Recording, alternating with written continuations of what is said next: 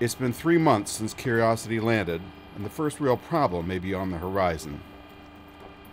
There's going to be some point in the future when we do our drilling that we're going to have a failure of our drill, percussive element, because there's a bond in there that we think under cycle conditions will break. And we discovered that testing some time back. Was too late to fix.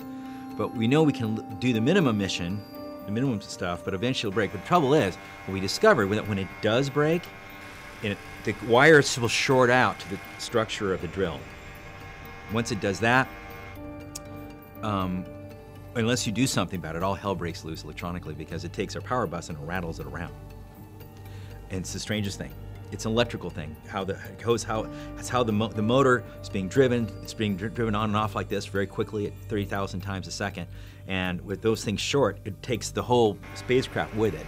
So it's almost like the drill grabs the rover and shakes the whole thing electronically.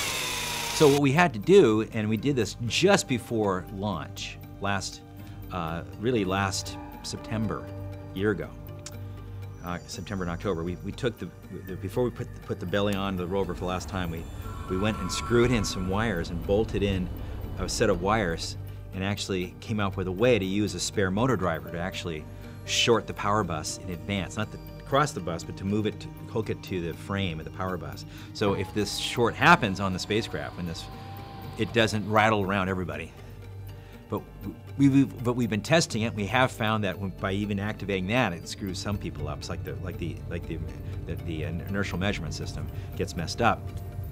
So we have to make sure we turn that off. And we've been testing all that to try to make sure to see what's going on, to make sure it all works properly. Because we put this in the last minute, really, the last minute, and we've been really a bit too busy to test it much in the months from launch to landing. So now this is our chance to get it all tested, get it all working, and we're about ready. In fact, we're going to try it for the first time in the coming weeks, using the voice coil on Mars for the first time. Now we did it on Earth before we set it off, but we didn't have time to do a lot of testing.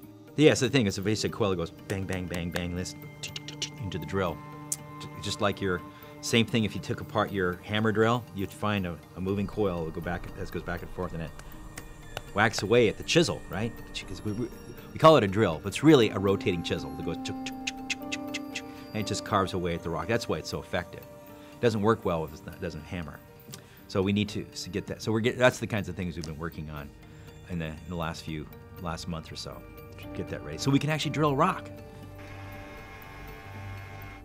Very soon, Curiosity will attempt to drill into rocks near an area called Point Lake. Then we'll know if the drill will work, and perhaps for how long. This is Rod Pyle for Space.com. Space.com.